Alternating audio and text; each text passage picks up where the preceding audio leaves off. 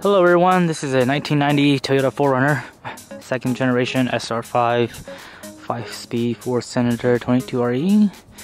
I've been getting lots of requests about my cargo roof rack here, and I'm just gonna show you guys a quick video of what it looks like, how it's mounted, etc, etc.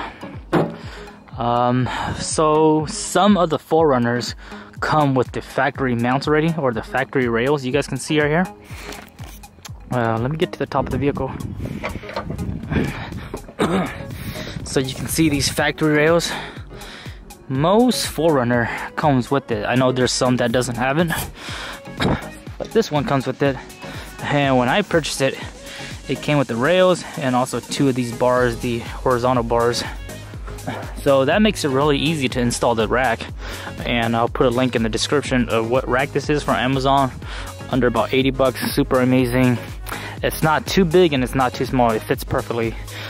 You can see here, it's almost flush with the back of the car, and it ends right where the back door starts. So perfect size. I do wish it was a little bit higher as far as the rail goes. I mean, it'd be nice if it's like way up here instead, because the higher it is, the more secure your luggage is.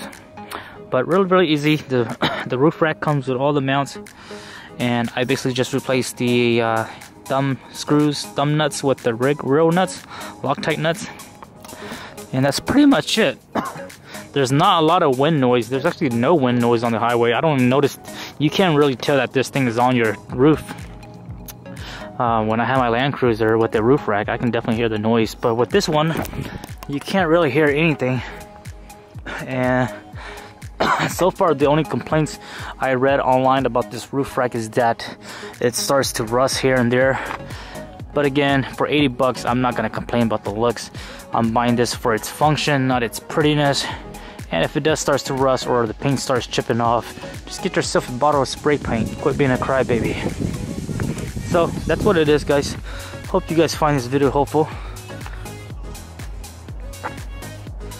Really basic. If you guys are looking for a cargo rack or a roof rack, highly recommend you guys go with that one if you're definitely on a budget. Unless you have a ton of money and you want to spend $200-300 bucks on a rack, go for it. But other than that, go for this one. This is a budget friendly one. It does its job and it's super amazing. See you guys next time.